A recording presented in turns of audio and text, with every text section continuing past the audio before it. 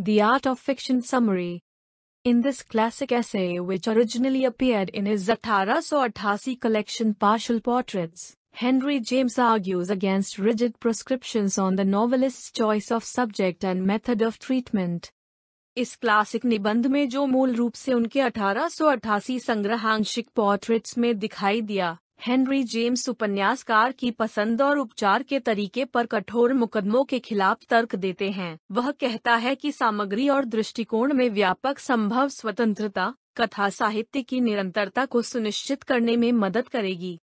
Henry James परिभाषित करता है, आलोचना बकवास की एक अच्छी बात है, लेकिन यहाँ तक कि अपनी बकवास एक उपयोगी बल है। यह दुनिया के सामने कला का सवाल रखता है, इसके महत्व पर जोर देता है। The art of fiction Henry James के सर वॉल्टर बेसेंट के व्याख्यान fiction in the fine arts में किए गए दावों को फटकारने की कोशिश है। बेसेंट ने तर्क दिया कि कल्पना को प्रतिभा और कुछ नियमों के पालन की आवश्यकता होती है जो एक उपयुक्त कृति के निर्माण को नियंत्रित करते हैं। यह दूसरा बिंदु है कि जेम्स इससे सहमत नहीं है, क्योंकि वह अपने निबंध में साबित करने के लिए तैयार है। जेम्स ने उन 3 बिंदुओं के बारे में बताया जो उन्होंने निबंध में बनाने की योजना बनाई थी। फिक्शन हर तरह से एक कला है जिसे बहन कहा जाता है और चित्रकला, मूर्तिकला, संगीत और कविता के कला के बराबर कहा जाता है। दूसरे शब्दों में, जेम्स की कल्पना है कि अन्य सभी कलाओं की तरह कल्पना भी असीम है। यह एक कला है जो उनके जैसा है, सामान्य कानूनों द्वारा शासित और निर्देशित है, और इन कानूनों को निर्धारित किया जा सकता है और सद्भाव, परिप्रेक्ष्य और अनुपात के नियमों के रूप में अधिक सटीकता के साथ पढ़ाया जा सकता है।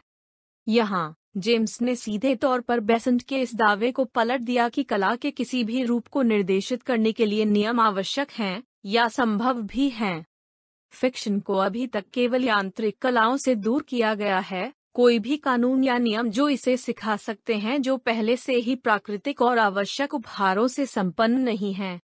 जेम्स का अंतिम बिंदु यह है कि कथा लेखन में उत्कृष्टता प्राप्त करने के लिए प्राकृतिक प्रतिभा की आवश्यकता होती है और यह नियम मार्गदर्शन करने के लिए ठीक हैं, लेकिन मौजूद नहीं होने पर प्राकृतिक प्रतिभा को प्रतिस्थापित नहीं कर सकते। जेम्स एक लेखक के कतिपय गुणों के आधार पर कल्पना के कार्यों के निर्माण और कैसे वे विफल होते हैं या सफल होते हैं, इस विश्लेषण का पता लगाने के लिए आगे बढ़ते हैं। जेम्स सामान्य तरीके से बेसेंट से सहमत हैं। बेसेंट यह निर्धारित करने की कोशिश करता है कि एक लेखक क्या अनुभव कर सकता है जो उसे अनुभव से लिखना चाहिए। जेम्स का तर्क है कि जबकि यह सच है कि लेखकों को लिखना चाहिए कि वे क्या जानते हैं, यह उन्हें केवल अपने स्वयं के दृष्टिकोण से किए गए कार्यों के बारे में लिखने में नहीं देता है। इसके बजाय लेखक अपने स्वयं के अनुभवों, विविध और जटिल का एक संग्रह है, और इसलिए उनके काम दुनिया के कई पहलुओं को पकड़ सकते हैं और अभी भी लेखकों के अपने अनुभवों के लिए सच हैं।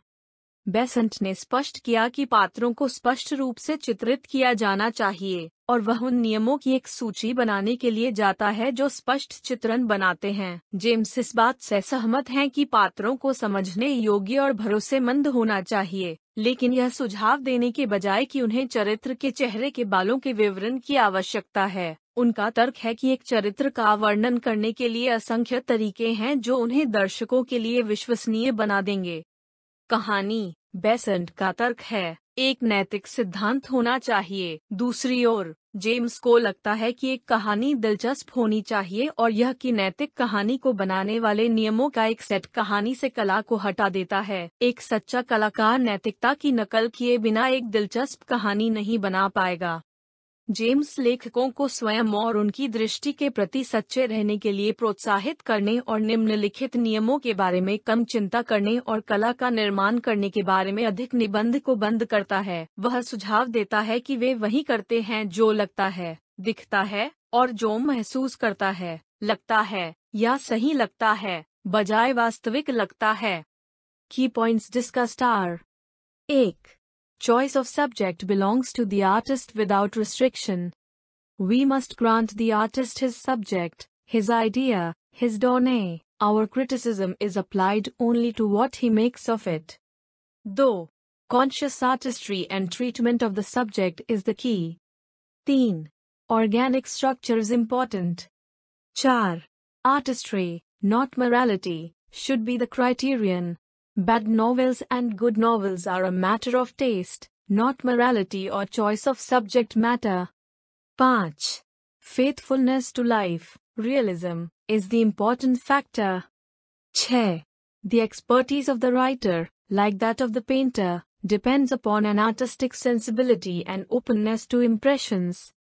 End of the summary. Thank you.